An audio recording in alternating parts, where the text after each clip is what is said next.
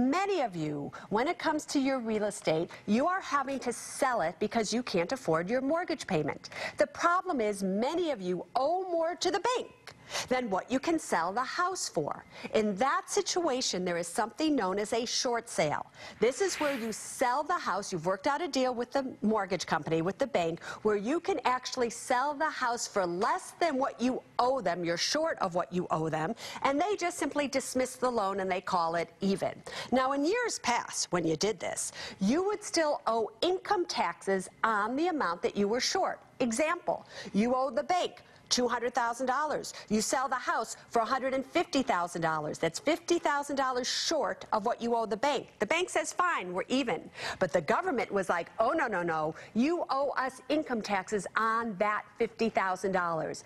Now, it has been signed into law that if you have a short sale, for the next 3 years, you do not owe income taxes on the amount of money that you were short. Take note of that, everybody, because that is a serious change. Number two, what also has changed is that many of you, when you buy a home, you don't have 20% to put down. And when you don't have at least 20% to put down, you need to pay something called PMI, private mortgage insurance. Now, there are ways around private mortgage insurance, but for those of you who are paying PMI, if you make under $100,000 a year, you can take your PMI off fully off of your income.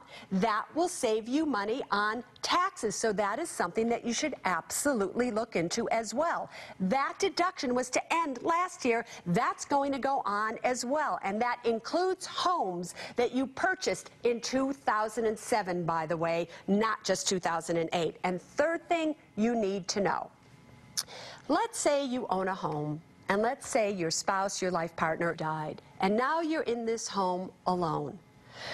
Normally what would happen is when you've lost your spouse, your life partner, and you own a home, you have also lost their deduction, their ability to claim that $250,000 of capital gains that they got as well as you got. So rather than being able to claim $500,000 of a gain off of your taxes from this home, you'd only be able to claim $250,000. Now the law has changed. If you have lived in your house for at least 2 out of the past 5 years, if that house has been and is your primary residency, and you lost your life partner or your spouse, you can still claim the total $250,000 that they would have had. So you could claim a total $500,000 exemption in capital gains if you have that in the house, if you have sold your house within 2 years after that person has died. So those are 3 really, really important changes that you need to take note of when it comes to taxes, the subprime mess, and your real estate.